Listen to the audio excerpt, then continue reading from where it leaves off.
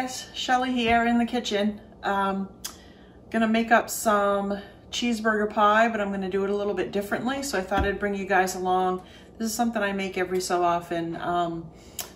Kind of funny, when Scott and I got married, Scott's mom gave me a bunch of recipes.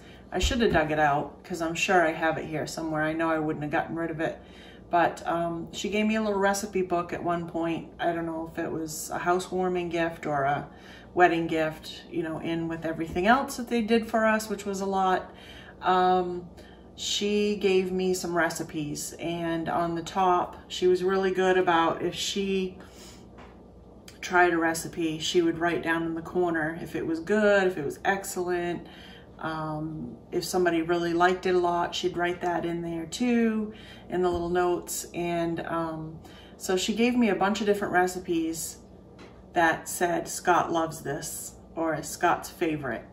And cheeseburger pie was one of Scott's favorites.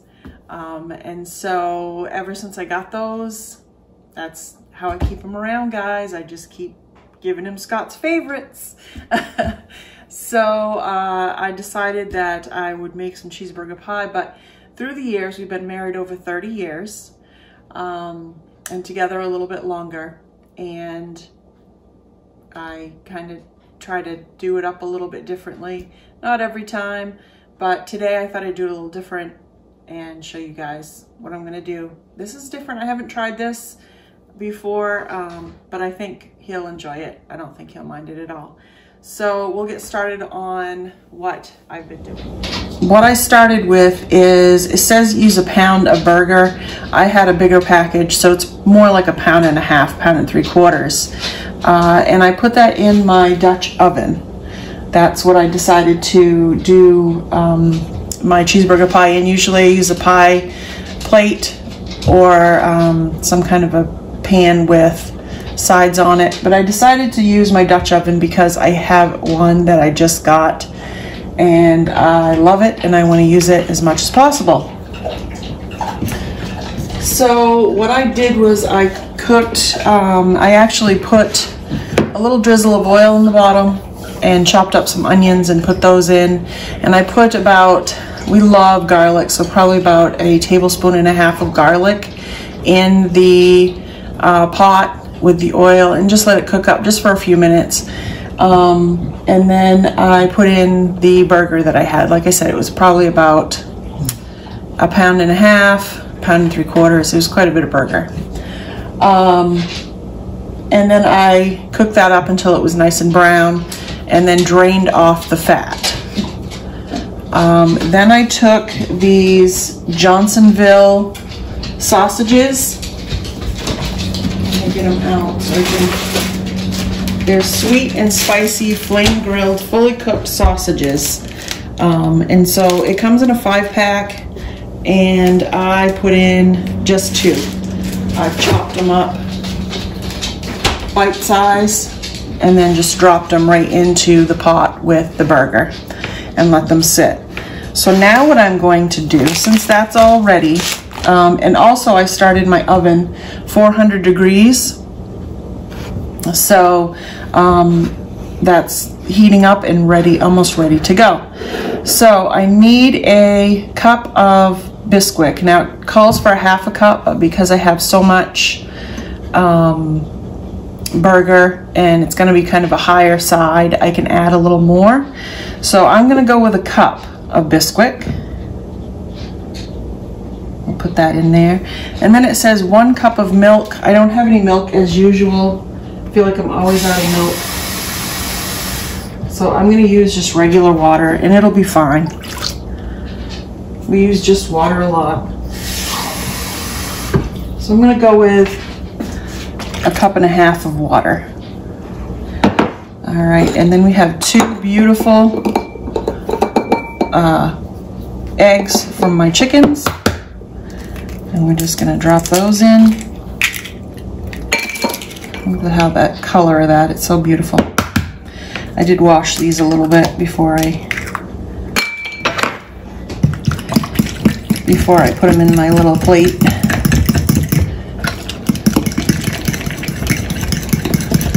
They don't get dirty, they just get like pine shavings on them, stuck to them. Because while they're wet, when they come out, they kind of get stuck on there. So I just kind of take a damp cloth and wipe them off, usually, if they're dirty.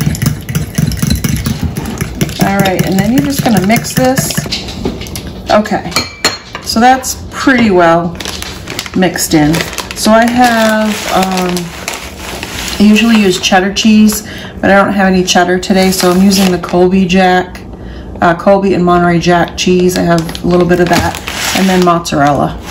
So what I'm gonna do is take a little bit and put it in my mixture. Just shake a little bit in there. And mix it in. I don't know if they taught you to do that or not. I'm not sure. Now I'm going to take a little bit of mozzarella.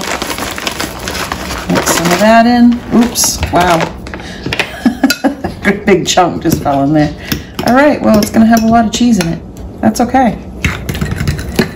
So I seasoned my burger with salt and pepper, some garlic powder, a little bit of taco seasoning, just to give it a little kick, and then some red pepper flakes.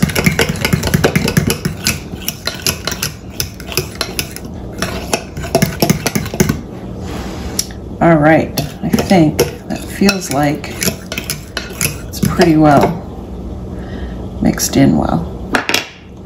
All right, so that's all you need. Maybe a little salt and pepper on there.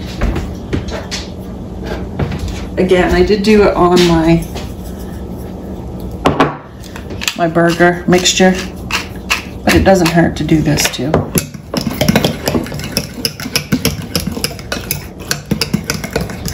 There. Okay. All right. Let's move over to the pot and I'll show you what I'm going to do next. All right. So now what I'm going to do is sprinkle I put my cheese in the freezer, so it's all like balled up. But I'm just going to sprinkle some cheese on top. We like cheese, so it doesn't matter how much. You're supposed to spray your pan, but because this had some fat in it, and I cooked it in this pan, I'm not going to worry too much about it. I did drain off the grease. I can't remember if I told you that earlier. There we go. And there's probably a little bit left in there because it's not easy to get it all out. Okay, so now I'm just going to take my mixture and pour that in. Just pour it all over.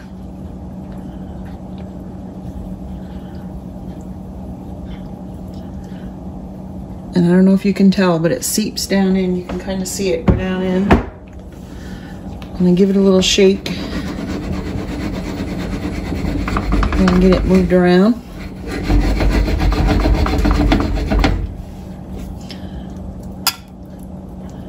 Push it down a little. Now this is going to raise up a little bit, so even though it's got all these pieces sticking out, it's going to raise up above it and poof up. So it should be pretty good. But so we'll put it in the oven, so 400 degrees, and it's going to cook for about 25 minutes.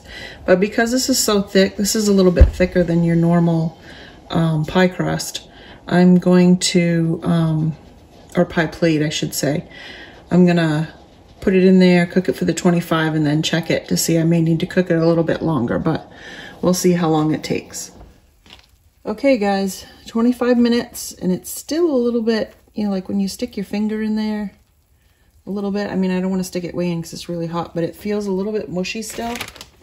So I'm going to take a little bit more cheese, and I'm going to cook it another couple minutes. So I'm just going to sprinkle some cheese on top. Maybe cook it another 5 more minutes or so. But we really like cheese on it.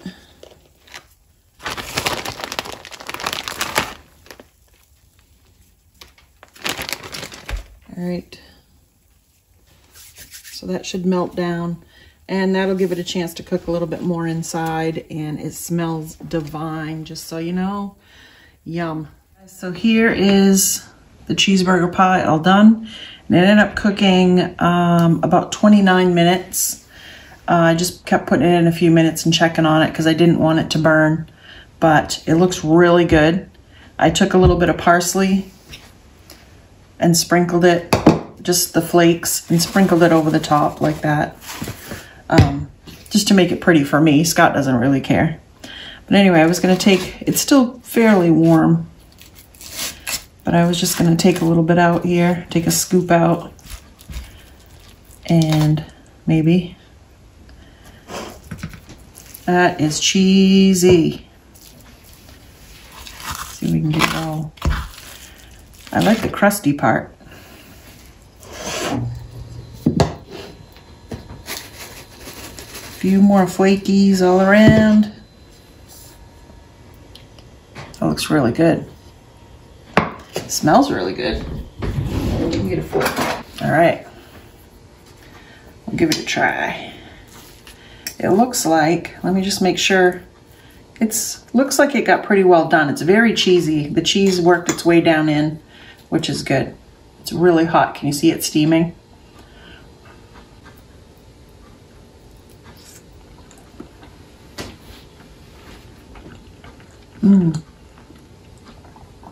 Oh, wow. I want to say that's the best yet. It's got a little kick on the back of the tongue from the, probably from the peppers, and probably from the sausages, because they're the sweet and spicy, so the spicy may be hitting my tongue.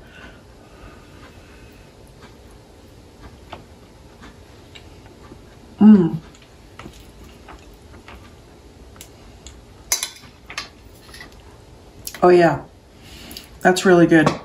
I think Scott will really like that. It's so cheesy. I put more cheese in it than I normally do.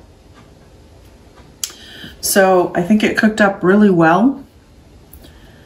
It didn't burn on the bottom, thank goodness, because I was worried about cooking it a little longer that it might burn. It didn't burn. So 400 degrees, 29 minutes. After the 30 minutes, after the 25 minutes, take it out, put a little cheese on top if you like more cheese. Use less if you don't like a bunch of cheese, and sprinkle it on if you do. And then just pop it back in the oven for another couple minutes. If you use a deeper dish, I normally use just a regular pie plate. That's just not the deep dish, but just the regular one. So this is good. This is gonna last us quite a while, and it's really good because our weather has been so cold. And I think this will help warm us up a little bit. So anyway, I'm gonna finish eating this and I'll make Scott a plate, and we'll see how he likes it. So anyway guys, thanks for stopping by. I really appreciate you coming by and checking out this recipe. Try it if it's something you think you may like, and let me know in the comments if you do, if you like it or not, and we will see you next time. Like, share, subscribe. Thanks for watching. Bye, guys.